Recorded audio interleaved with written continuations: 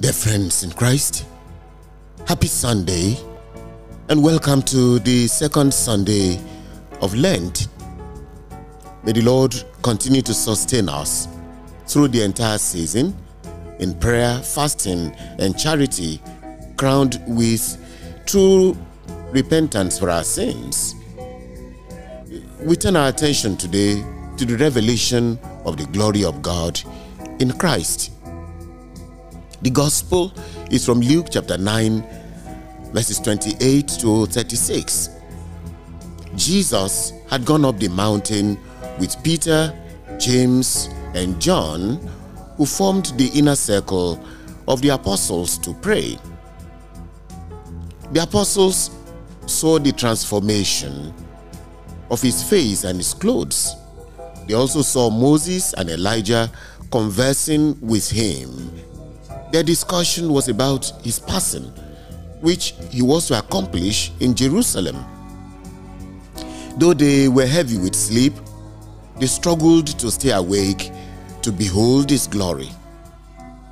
Earlier, Jesus had told them about his impending death in Jerusalem, and now in a conversation with these two very important figures of the Old Testament, they had the same discussion. Moses represents the law and Elijah represents the prophets. Those who represent the entire religious tradition of Israel are here discussing the events to come with Jesus, a confirmation that the death of Jesus is a part of God's design for our salvation.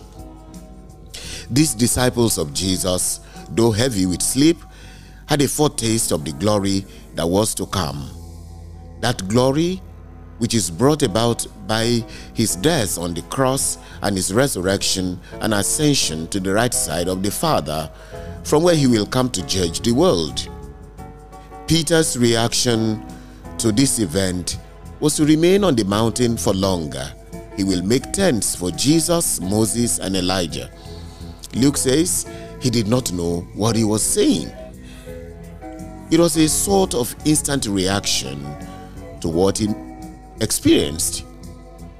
They were covered with a cloud that frightened them, and there they heard a voice saying, "This is my son, the chosen one, listen to him."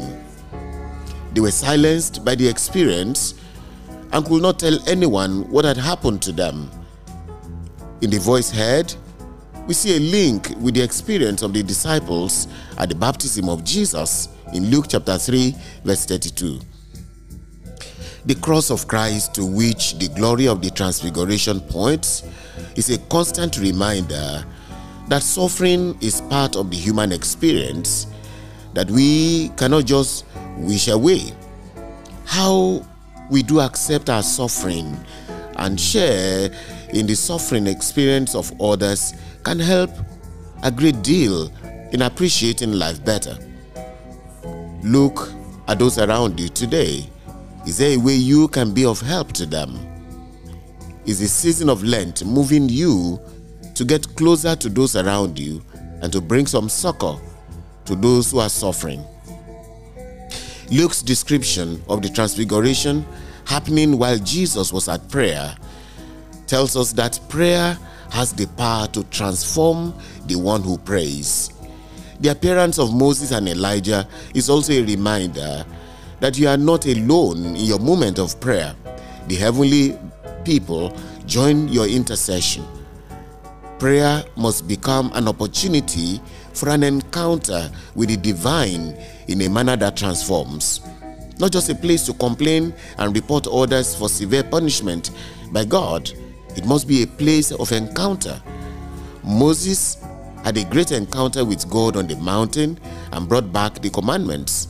Elijah's moment on the mountain produced an encounter with God in the silence and the still small voice outside of the cave. The disciples who had slept could not but be penetrated by the experience of the transfiguration. The same will happen to them at Gethsemane.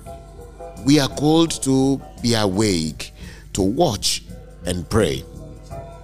Peter wanted the experience to last even longer.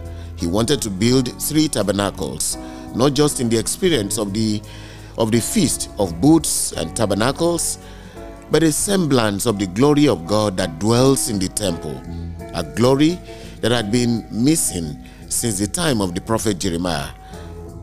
Peter failed in the moment to realize that there's still one more mountain to climb, where the glory will be fulfilled for all time, the mountain of Calvary, where the King will be forever enthroned.